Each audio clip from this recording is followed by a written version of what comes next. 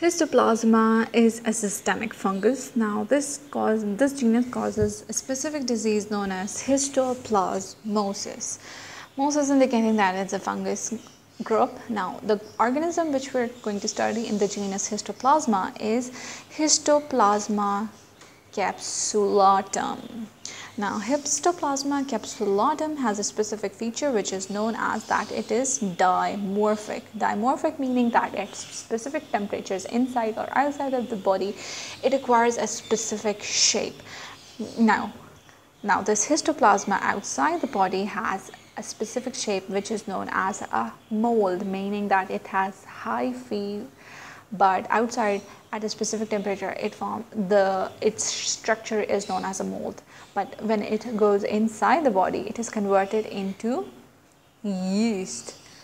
Now this mold grows in soil that is contaminated mostly by bird poop. Now bats also come in that genus, so the birds are not affected, but the bats can be affected and they secrete this fungus in their guano. It's specific type of bat spit, I think.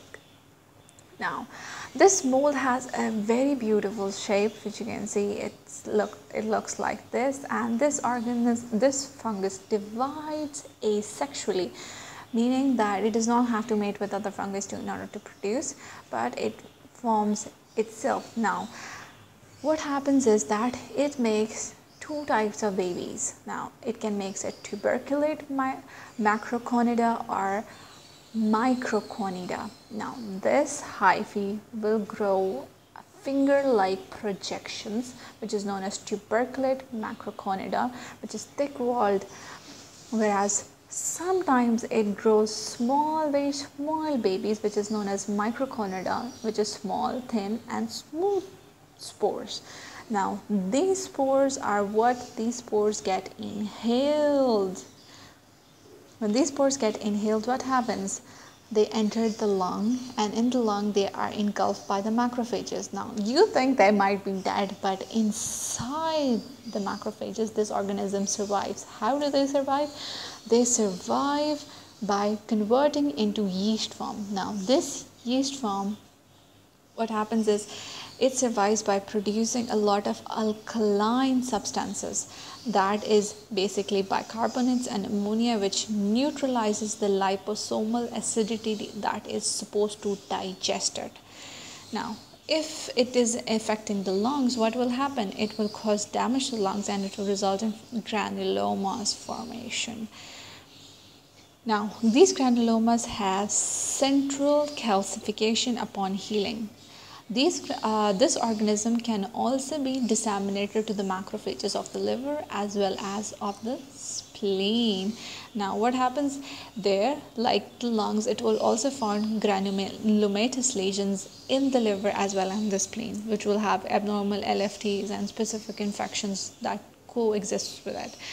Now this organism has a specific tell. Now the specific tell is that the skin of the person will have certain tender nodules. These tender nodules are known as Erythema Nodosum, which helps us give the sign that actually the immunity is developing. And if we do a skin test by injecting some antigen in the skin, now we'll have an induration. Now the induration, if it is approximately 5 centimeters, that can also tell us that the immunity antibodies has been formed against the proteins or antigen that is produced by this fungus.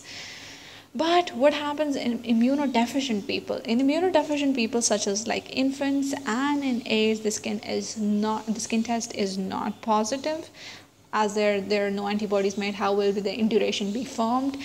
And this disease manifests as in a much severe form, which affects all of your system, including the liver, the spleen and the lungs, and much worse appearance occurs. Now how do we diagnose this? We diagnose it by taking a biopsy of the tissue. we take a biopsy of this, or even if it affects the bone marrow, so we can also take the bone marrow aspiration. Now what we see in it, we see macrophages which has oval cell inside them, so meaning that this organism in dimorphic form has an oval cell, oval appearance, which is inside the macrophages, obviously, because it survives in there.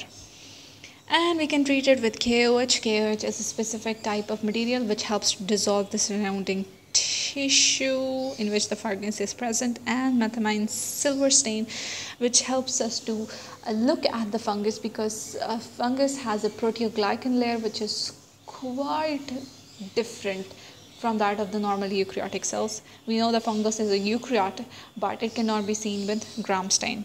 So this organism is grown on culture. In culture, what we would see, the mold, obviously, because it's outside, and this can be cultured on a special medium which is known as Sarrod's agar. Now what would we see in this agar? We would see a lot of hyphae, and along with hyphae babies, which are tuberculate macronida or microconida. Now we can also identify this organism because it has some sort of severe manifestation. So we can see it on ELISA. On ELISA we can see histoplasmosis polysaccharide. And for quick identification, we can also use DNA probe. For diagnostic, for even further rapid diagnosis of this organism, we can do complement fixation. If we find the titer across 1:31, we can say it's there, it's there, it's there, it's there. Complement fixation 1:37. You have to remember it. Now immunodiffusion test also helps to detect the precipitant antibodies, which we can find in the form of two bands, which is the M band and the H band in agar gel diffusion assay.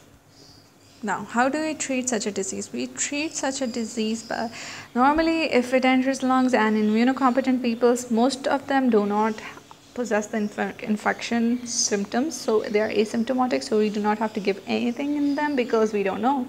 We can basically find it on biopsy or some other culture, or we are doing antibody titer for some specific thing. Now because if it progresses to a progressive lung disease, we can give the patient oral itraconazole.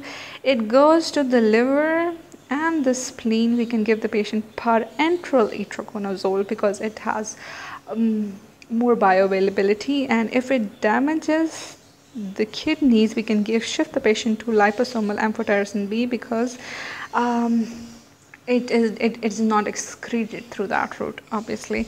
Now in meningitis, we can give the patient fluconazole, and because it penetrates the spinal fluid a lot well.